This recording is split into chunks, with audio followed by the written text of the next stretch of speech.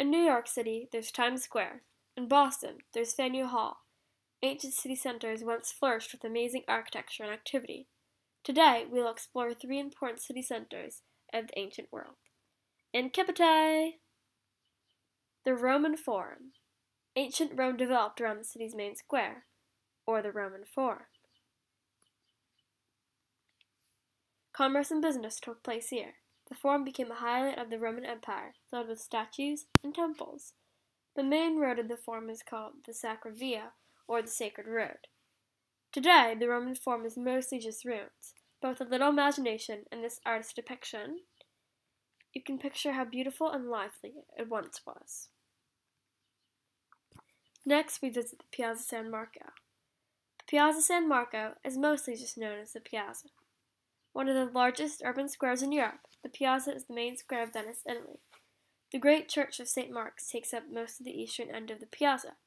If you visit the square today, not only will you see amazing architecture, the Campanile Bell Tower, which stands at 323 feet, around 2 stories higher than the Statue of Liberty, but also the infamous Vietan pigeons, who have caused much damage to mosaics on St. Mark's, Palatka, and other surrounding buildings.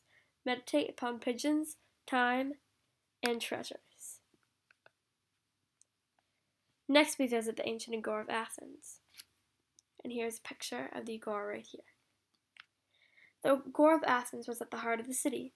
In ancient Athens, if you were to walk through the Agora, you would see traders, philosophers, and slaves on errands.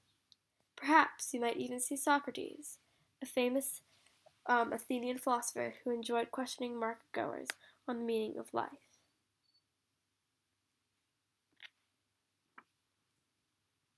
And here's a nice street view. The Forum of Constantine. Built at Constantinople's foundation, the Forum of Constantine was once the center of this ancient city. The circular square had a pair of monumental gates in the east and west. The Column of Constantine sits in the middle of the square, placed in 330 AD by the Roman Empire's leader, Constantine the Great, when he decided to move the Roman Empire's capital from Rome to Byzantine, which is modern-day Constantinople. Unfortunately, as you can see right here, a parking lot currently resides where the Forum of Constantine once was.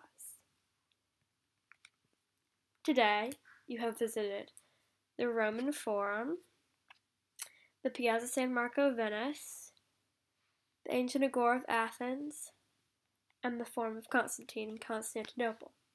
Whether today in perfect condition, just ruins, or maybe just a parking lot, these city centers once played an important role in each city's culture.